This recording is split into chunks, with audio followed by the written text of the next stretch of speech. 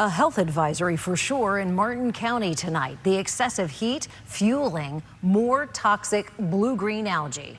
Among the advisories, a popular boat ramp in Indiantown with algae at a level 100 times more toxic than what is considered safe.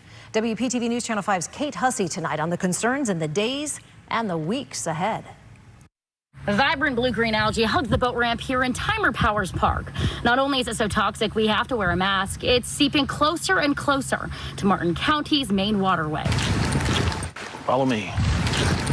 Walking along the edge of the Indiantown Marina, its owner, Scott Watson, I've owned and operated Indiantown Marina for 21 years. shows us where he and his customers have seen that pesky blue-green algae. It comes and goes. Sometimes there's years we don't have it. And, I would say probably 50% of the time I've seen it come and go over the years. Thankfully, by his marina, it's not too bad. We got a light haze of blue-green algae. But just about 2 miles down the canal at Timer Powers Park, that haze is much thicker and 100 times more toxic than what's considered harmful to humans. We knew that this year might be a very big bloom, and we're right. Here's the conditions, perfect. Mark Perry, director of Florida's Oceanographic Society, says he's not surprised with the extreme summer heat to see algae now in the C-44 canal. But it does mean the fears he's been preaching all summer are coming true. We're concerned that this continues to go on downstream.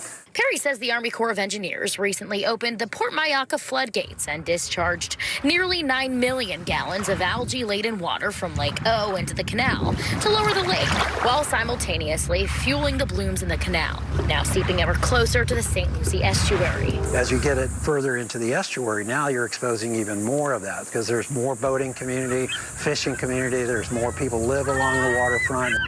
With plenty more heat ahead and the possibility of tropical storms, Perry isn't optimistic. We're expecting this to be getting even worse. Yet Scott Nothing to get excited about. is clearly not concerned.